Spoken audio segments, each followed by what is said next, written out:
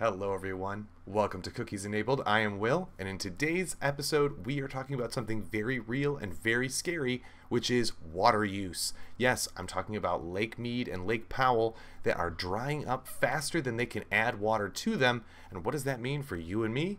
Not good. Stick around and let's learn something new together.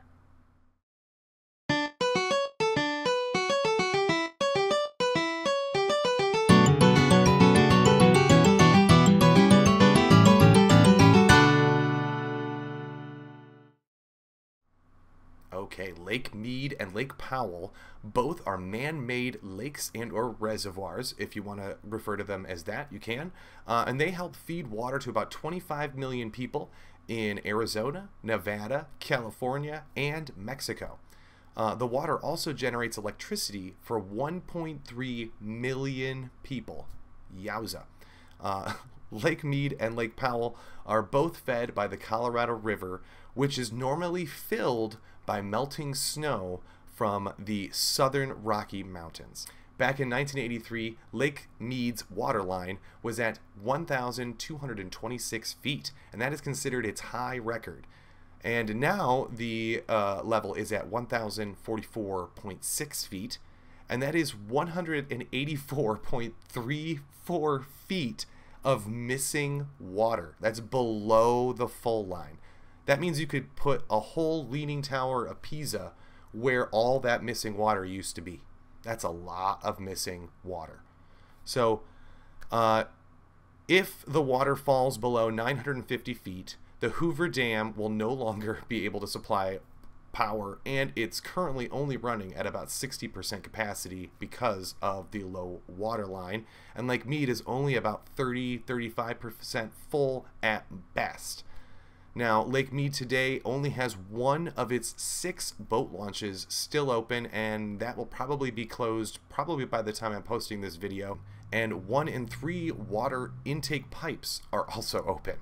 The third is actually the newest pipe, and it's the only one still running, and that one is still supplying water to Nevada as well as California and a little bit to Mexico, as well as to the Hoover Dam. So that one is really particularly important. So what caused all this really low water to happen? What is going on here?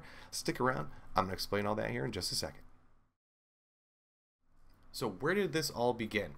In 1983, Lake Mead was at its highest point, and the idea of expanding, starting, or growing your family, company, or industry in either Arizona, California, or Nevada were just some of the best ideas that anybody could have at the time. So that was a huge drive for not just population, but expansion in that area. And then in the late 80s, early 90s, we started this really bad drought, especially in the Arizona and Nevada areas, which then spread all the way through to all the remaining areas that I've been mentioning, including Colorado to some extent. But that drought has now been labeled a mega drought because it's been lasted for almost 4 decades. We're getting real close. So this drought has been mainly blamed on climate change, especially in the areas of that country due to higher temperatures, less than average rain and snowfall in the winter months, as well as fewer water restrictions in the past years on industries and agricultural that draw from the Colorado River. This all led to Lake Powell and Lake Mead seeing a reduction over those last few decades. So Lake Mead is now only at 30% capacity, which again, back in 1983, that's what they're comparing it to here. And if the lake falls below the 950 feet mark, or 100 more feet to go, then the Hoover Dam will no longer be able to generate any electricity at all. And that's because the turbines inside the dam will not have enough pressure against them, so this can damage the turbines as well as the whole structure of the dam itself. So they pretty much have to turn off the turbines and just let the water pass through.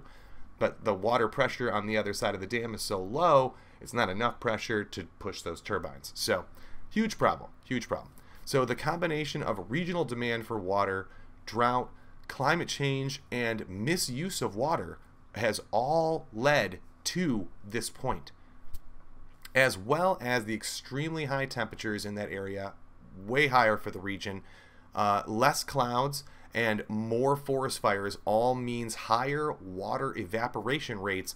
And that means it's coming straight off the top of the lake, right into the air. It's not even being used at all by any plants or companies or anything. It's just poof, right into the air because it's just so hot and there's so much direct sunlight. So that's a huge problem.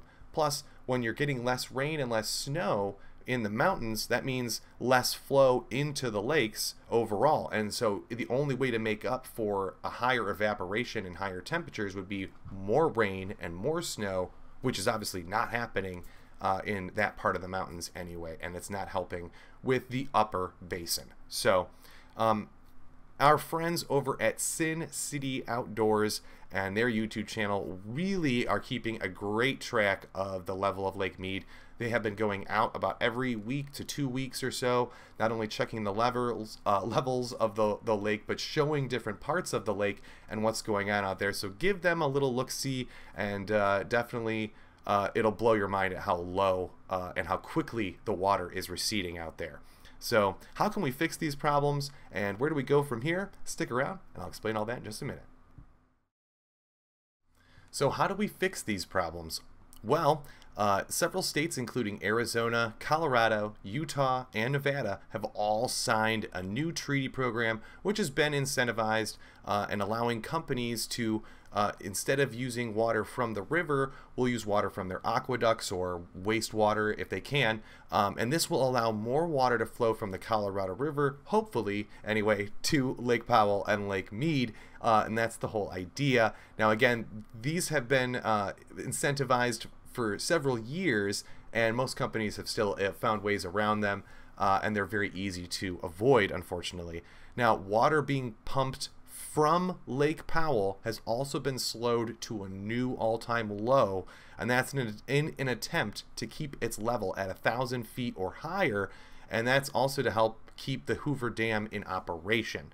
So some have suggested that foam covers or plastic balls could be released on top of Lake Mead or Lake Powell to help with the evaporation aspect of it by covering the surface area with reflective foam sheets or these circular balls that they have that can reflect the sunlight.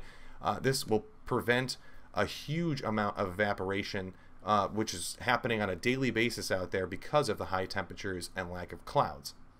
Drills also could be used to access local aquifers and draw water from underground in local areas around Lake Mead and Lake Powell, and then pump that water into the lake to help keep the levels a little higher. The problem with this is that the ground sediment out there is like harder than concrete. It's lava rock and it's impossible to drill through in some areas. So this would be extremely hard to do and extremely costly, effective, and most people would not, or most companies would not want to jump on that as an option.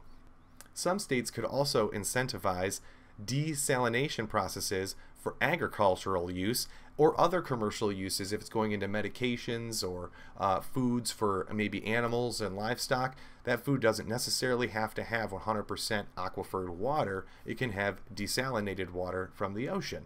And some of these states could have been doing this for decades, but have been waiting around for a time to do it. Maybe it's that time, everybody. So we will see.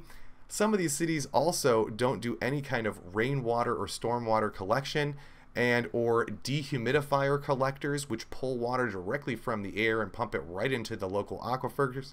And better wastewater treatment facilities in these cities could also be regurgitating almost all the wasted water right back into the local aquifers with very little waste. Now, to stop the endless waste like waters that you see in fountains and in artificial rivers and lakes that you see in Vegas or in people's backyards and pools and ponds, that definitely has to end, especially in these drought-ridden regions where you just cannot afford to have pools of water evaporating away just because it looks pretty. I know it's awesome, but it just isn't logical anymore, and we just have to be a little smarter than that, everybody. I know it looks cool, but there's other ways you can build a facade other than fountains and fake rivers. It's just not necessary, especially in the middle of the desert. I don't know.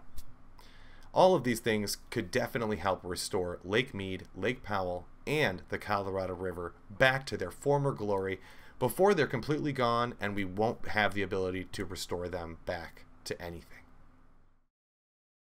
Okay, everybody, is Lake Mead and Lake Powell going to dry up anytime soon? Yeah, maybe.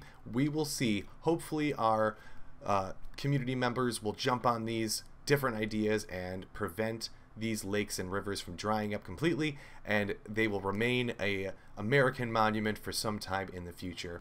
But thank you all for tuning in today, and thank you for making it to the end of the episode. If you liked this episode and you want to watch more, we're on YouTube, obviously. We're also on Facebook, Instagram, Twitter, and Reddit. So check us out on those social media posts as well. But thank you all again. We'll see you all next time. I know I learned something new. Hope you guys did too.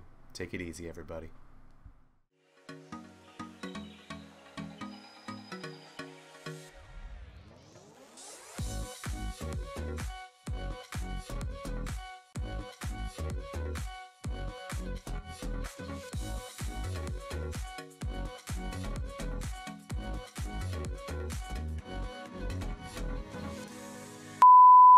Okay, this is a test. The neighbors were just making a noise out there, so they just turned a lot of the music off, so let's see how this sounds. Hey everybody, welcome to Cookies Enabled. Water line. Okay everybody, I hope we all learned something new today. I know I definitely did, and I already screwed that up.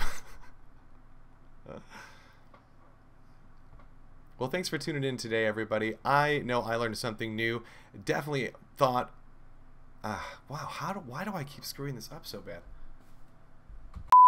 Option. So some states couldn't incentivize, and before you know it, all of these would just be a complete mess. I'm screwing this up so bad. Up faster than we can add water to them. Can you hear those crazy people outside? These are my neighbors. OMG. Love them. Let me try that intro again.